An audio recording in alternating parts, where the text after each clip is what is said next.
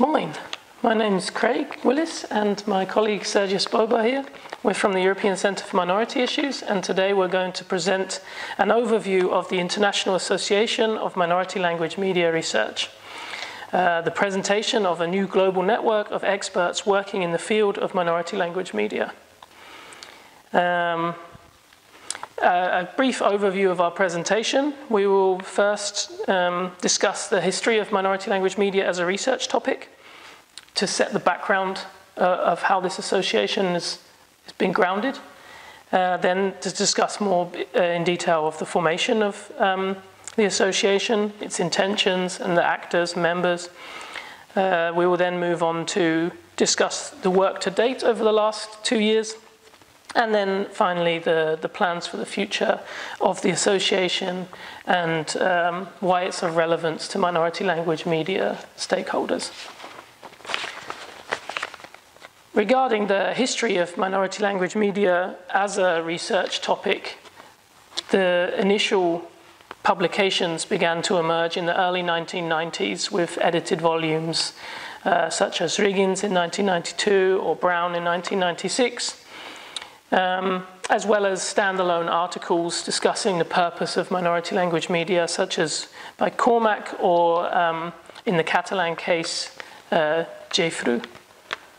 Then in the 2000s, this was followed by probably the most seminal book to date at that time, 2007, edited by Cormac and Honnigan, entitled Minority Language Media. And this featured some key concepts which have been applied since, such as Tom Mooring's chapter on functional completeness. But also this saw an expansion beyond Europe in the 2000s and 2010s with texts on indigenous languages in Africa and Latin America. And in the 2010s, the shift has started to move to switch into the digital context, social media, such as the edited volume by Jones and Uribe Youngblood, as well as chapters by Daniel Cunliffe, Tom Mooring, and as well as Belma and Glass. So continuing on the theoretical aspects, we would first like to mention the way minority languages and minority language media are understood by the association.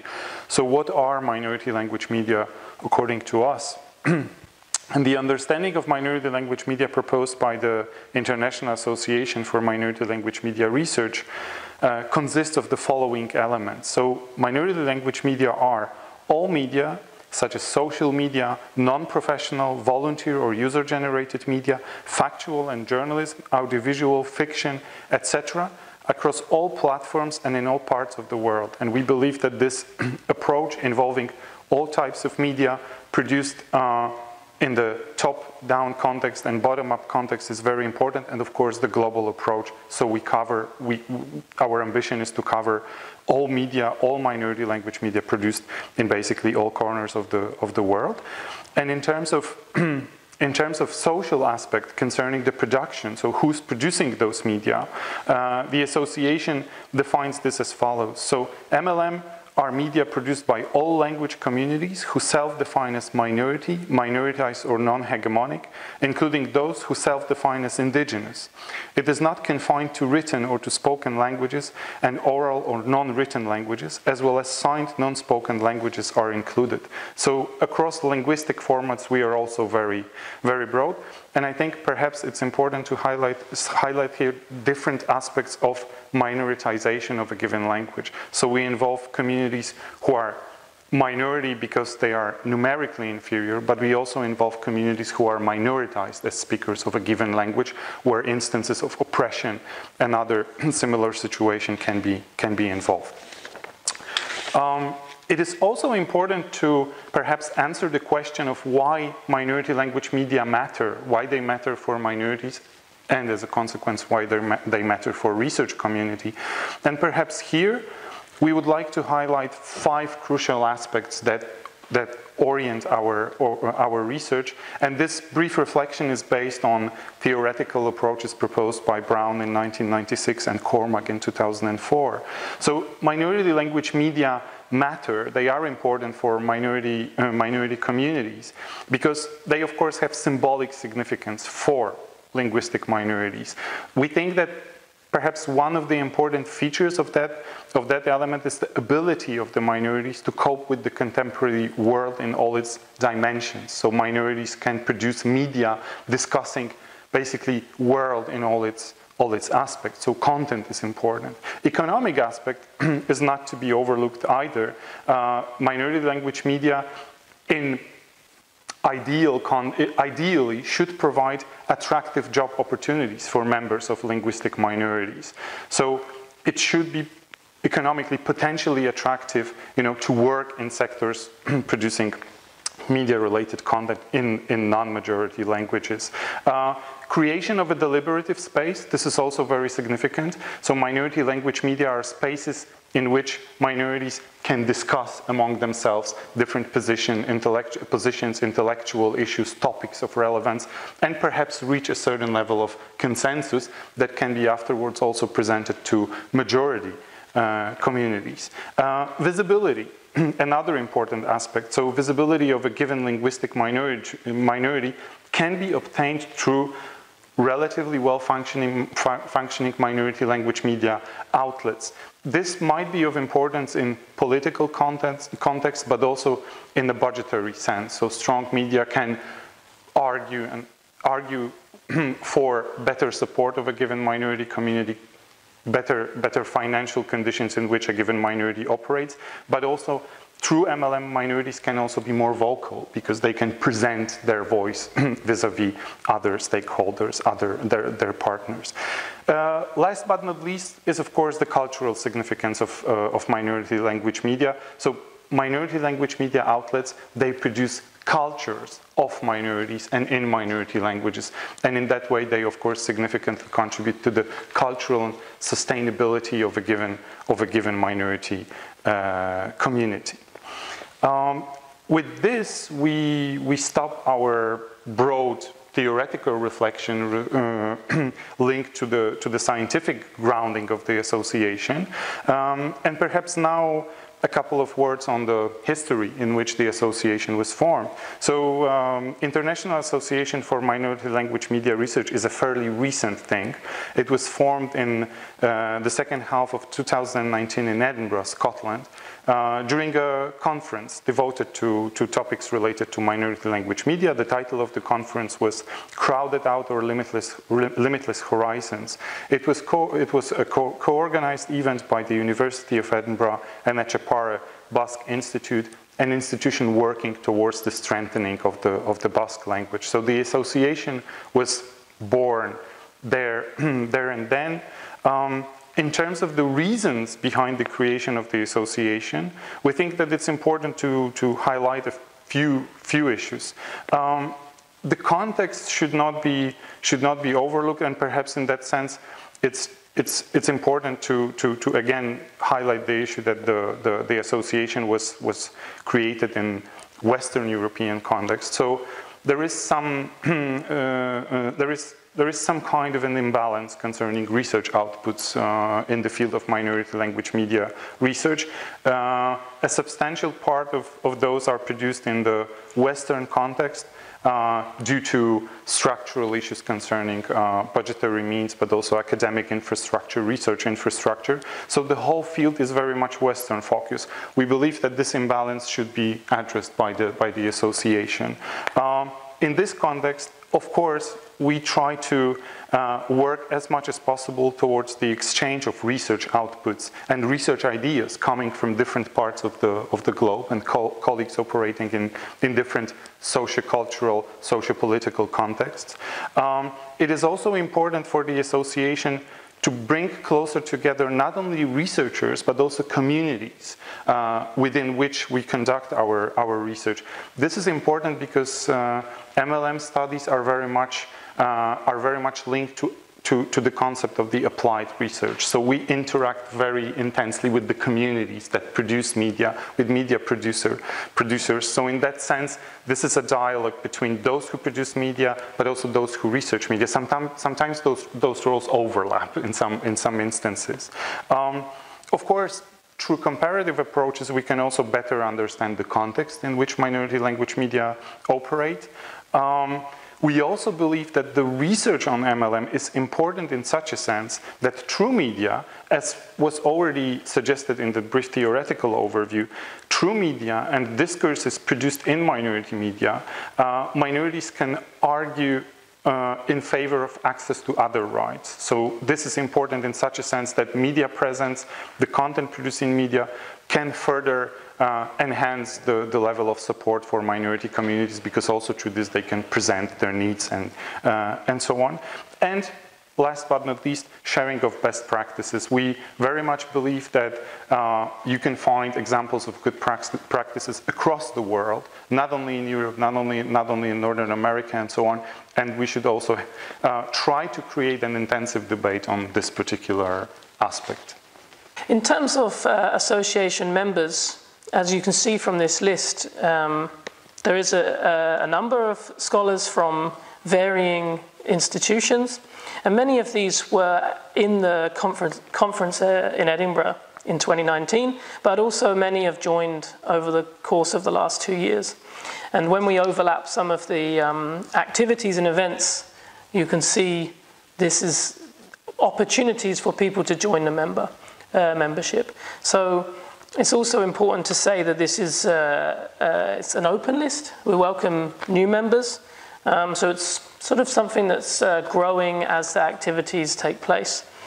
And you can also see in terms of what expertise are covered or represented within this list.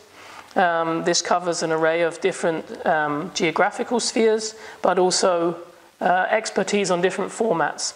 So in some of these spheres, we have people that are experts on TV or radio, but in others, perhaps more on newspapers, and also on social media. So that's also a mix of public and private sector institutions that such scholars focus their work on. In terms of linguistic spheres covered, there is a mix of kin states and non-kin state minorities. There's also a mix of high and low number percentage of speakers. And there's also representation of indigenous languages. So this broadly includes members from West, Central and Northern Europe, but also from Africa, from Latin America and from New Zealand.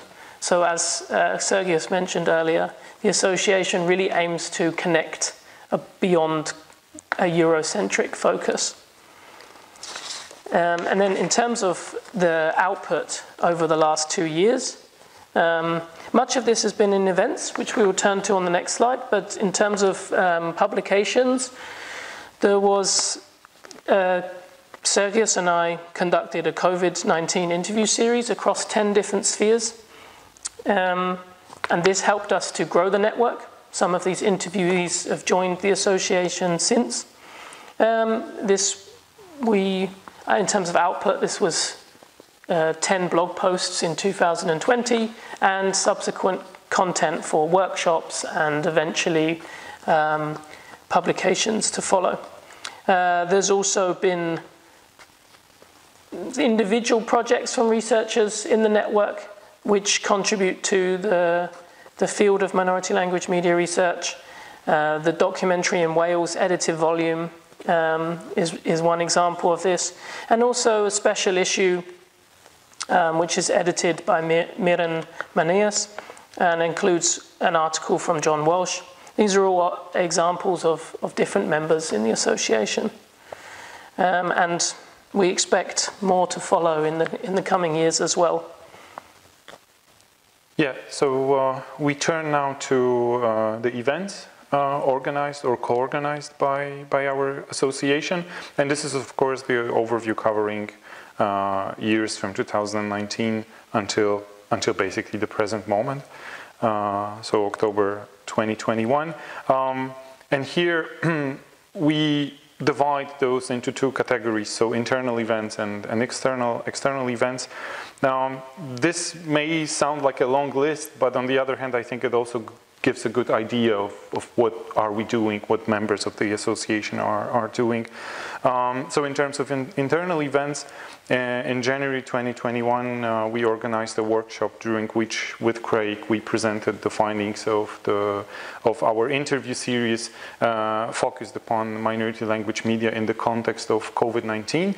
Of course, if you look at the date, it's already visible that what was covered were the initial lockdowns and the moment when the crisis really came to the field. We are thinking about the follow-up to this study, but this is another issue. Then in February, there was another workshop, and this, I think, nicely illustrates the globality and multilingual, multi-contextual aspect of the association. So we had a workshop on indigenous minority language media and the concept of indigeneity. This was hosted by our colleagues Abiodun Salabu and Enrique Uribe Youngblood. Then in May, a book launch took place concerning the volume Documentary in Wales. So you perhaps remember from the definitions we provided at the beginning, we cover really different formats.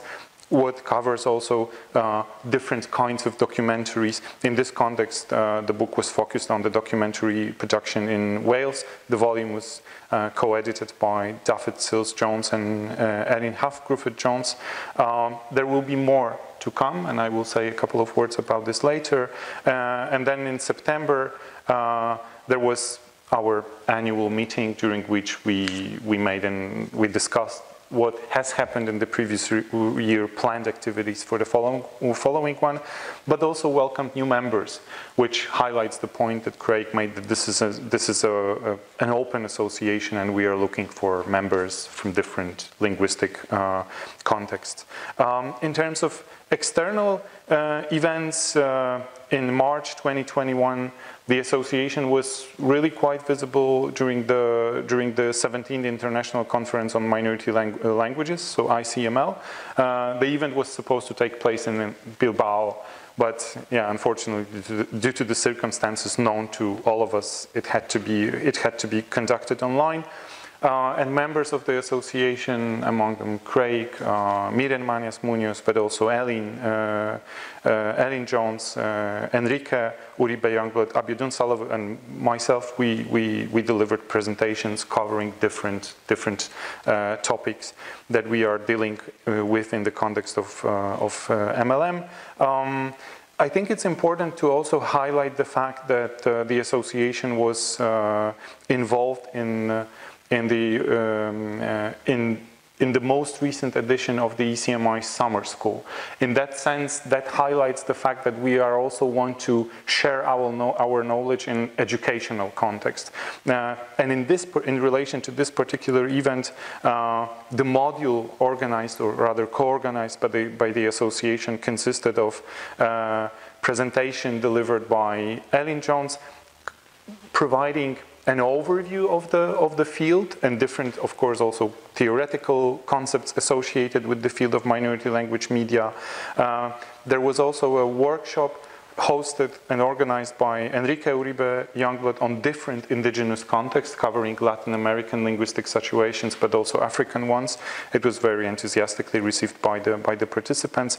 And then our local colleague, Hauke Heyen from the Europa University at Flensburg, delivered a presentation on the uses of Nord Frisian in the context of social media.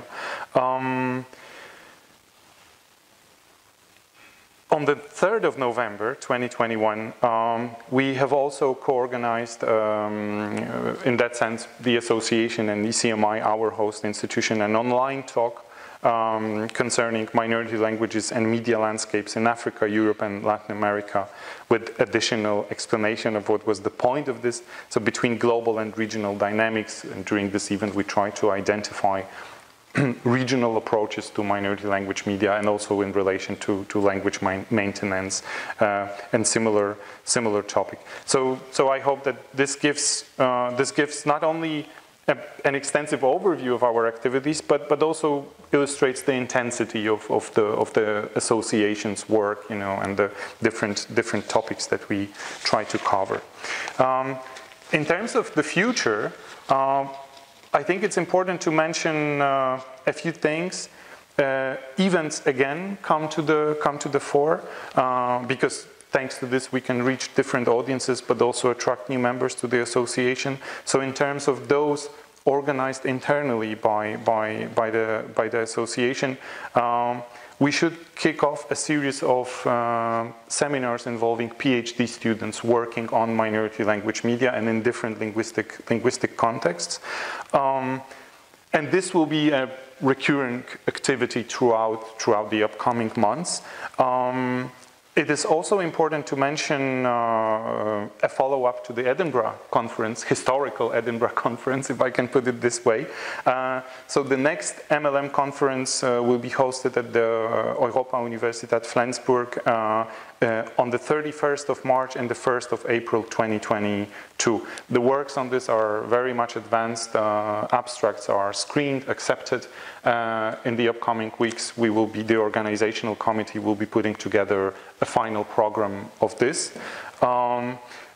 The next one, the following conversation, and this is important to mention because we are thinking about this in the biannual cycles. So the next one should take place in 2024, and to reflect the globality of the association, we are thinking about traveling with the conference to the context outside of Europe.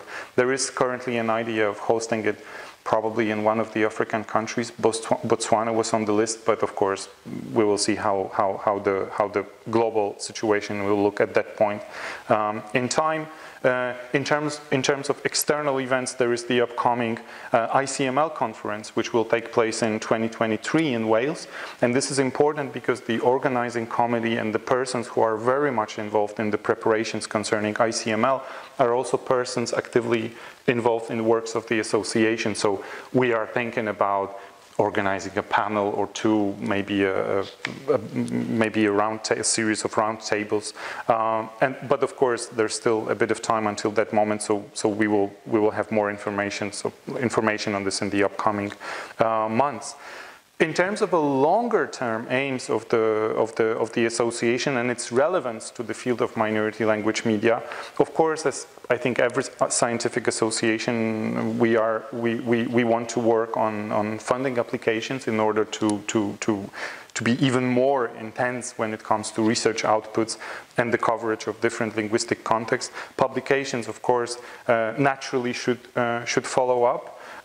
In this context, perhaps I should mention the second volume of the series focused on the documentaries.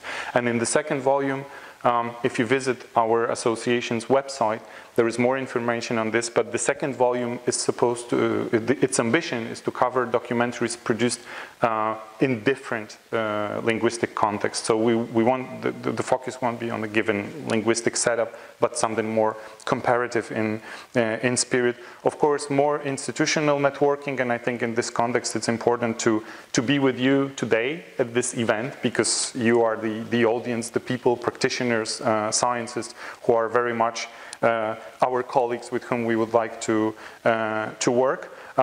In that context, I think it's important to highlight again the willingness of the association to work closer, to bring closer together practitioners and academics working on the field of minority language media.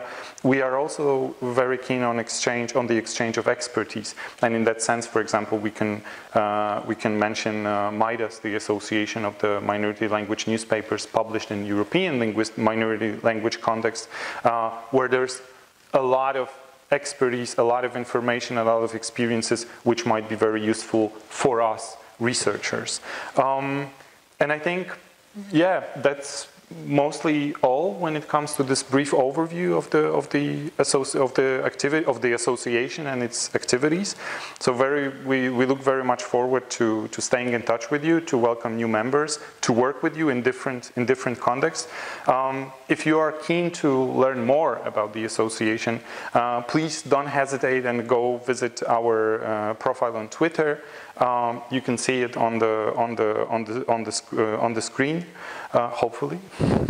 And then the website is a good source of information. Of course, it's hosted by the University of Wales Trinity St David. And of course, there's always a possibility of sending an email either to me or Craig in order to know more about us, our activities, and the future activities that we are planning. Thank you very much for your attention.